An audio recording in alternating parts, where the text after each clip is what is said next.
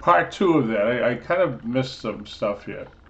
This is the beginning, course resources, and this is really the beginning of your lesson. It says multi-axis file. You click on this, and it says step 1, 2, 3, 4, 5. Now, if it's been checked, that means you've done it once. I'm pretty sure it does. Yeah, see, these I haven't done. So back here. It's like you just follow the steps. Click on this one. You'll get a video, and you get a paper. If you can't remember what they're saying, it's all right here.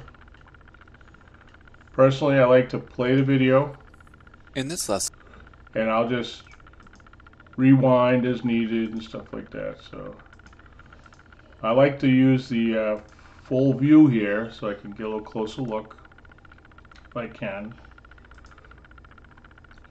And personally, I have a dual monitor, but if you have like a tablet and do the lesson off of this and do your work.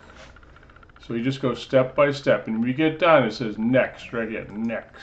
You'll go right to the next one. You really have to go back to this area.